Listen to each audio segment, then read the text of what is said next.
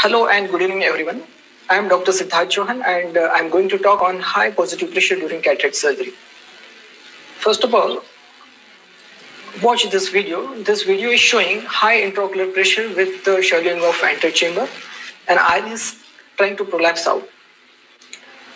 Most of us might have experienced this condition. When this condition is because of vitreous upthrust, that is called as high positive pressure. There are various conditions causing high positive pressure during cataract surgery. Some are benign while some are critical. Among benign condition, one is tight lid speculum. So before starting your surgery, make sure that eyelid speculum is not too tight to exert undue pressure on eyeball. Then excessive squeezing can also cause high positive pressure while operating. It occurs because of pain sensation and movement of orbicularis ocular muscle that happens because of incomplete block. So it can be minimized by just giving an additional block either in the form of peribulbar or subterranean block. Here, topical anesthesia won't work. Then excessive fluid collection in the pouch of eye drape actually pulls eyelid on one side and exert pressure on the eyeball. So you have to take care of this condition too. Then there are some conditions like thyroid ophthalmopathy and dermatomyositis where we get soft tissue swelling. In these cases, even if small amount of drug when injected in peribulbar space can raise intraorbital pressure. So it is always better to do such cases under topical anesthesia.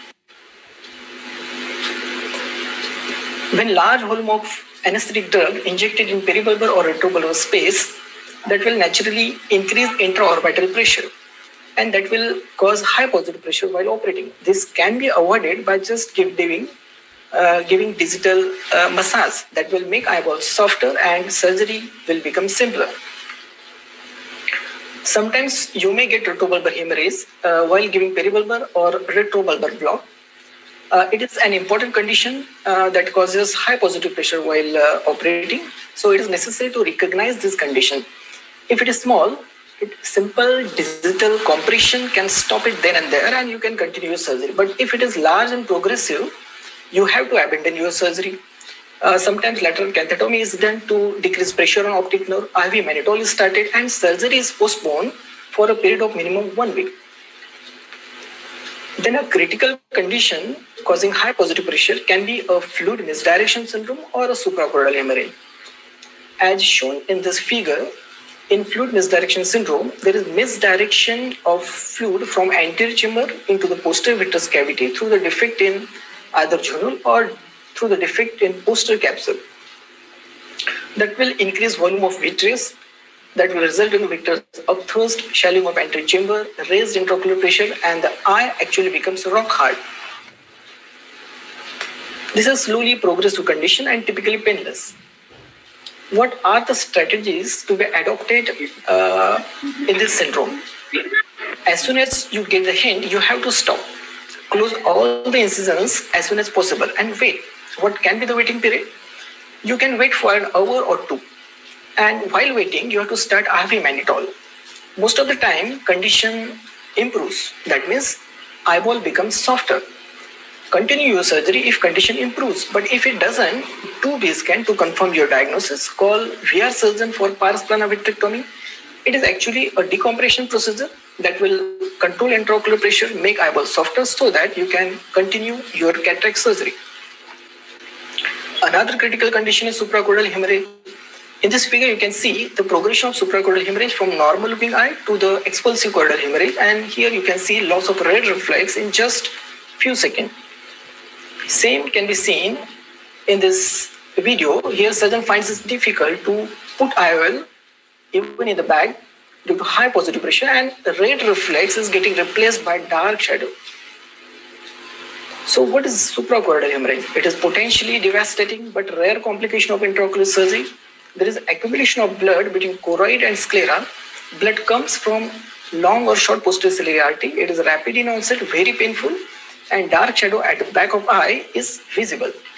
It can be graded as localized, where you get shallow choroidals, then large, where there is large choroidal detachment called as kissing choroidals, and expulsive choroidal hemorrhage, where there is expulsion of all intraocular content through the surgical incisions.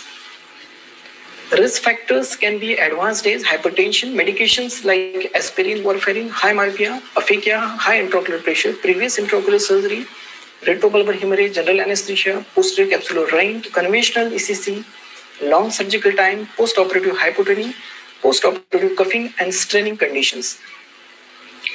Then how to identify? There are some intraoperative signs like antechamber shallowing, loss of red reflex which is getting replaced by dark shadow, raised intraocular pressure, eye actually becomes firm, bulging of posterior capsule and ultimately expulsion of all intraocular content which is seen in expulsive choroidal hemorrhage. So what to do when it initiates? This is very important. Early detection is most important at the first step in the management. Anterior chamber can be formed by putting visco. Quickly apply tight and firm sutures to close the wound. Incisions are sutured and surgery is postponed. After postponing the surgery, high intraocular pressure is managed by anti-glaucoma drugs like ivermectin, oral acetazolamide. Topical and systemic steroids are given to control inflammation and promote clot liquefaction.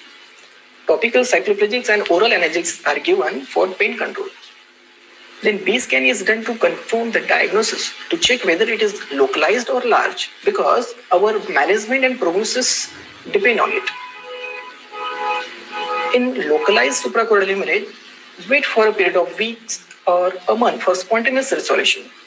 There is no need of surgical intervention, while surgery is needed in large suprachoroidal hemorrhage. Posterior draining sclerotomy is done in most of the cases in 7 to 14 days when B scan shows signs of clot liquefaction. You can get good visual outcome in localized suprachoroidal hemorrhage, while prognosis is guarded in large suprachoroidal hemorrhage and eye is actually gone in expulsive choroidal hemorrhage as evisceration becomes necessary. What can be done to prevent it? Prefer topical anesthesia, except in the patients who are having excessive squeezing reflex. Better we can block such patients. Self-sealing incisions are very important to avoid intraoperative as well as post-operative hypotony. Control intraocular pressure prior to surgery. Control blood pressure prior to surgery. Control cough and straining condition prior as well as after surgery. Stop antiplatelet drug minimum 3 days prior to surgery and resume it 2 days later. So finally, we have got keys to tackle the situation. Prevention is always better than cure. Identify the risk factors by proper preoperative evaluation. Early recognition of alarming signs while operating and pause at right time is very, very important. If it is fluid misdirection, go ahead after IOP is under control. If it is suprachoroidal hemorrhage, you have to wait for 7 to 14 days.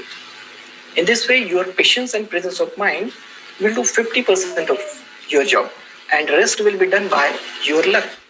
So I wish you all the best luck. And I thank you all for listening. Thank you.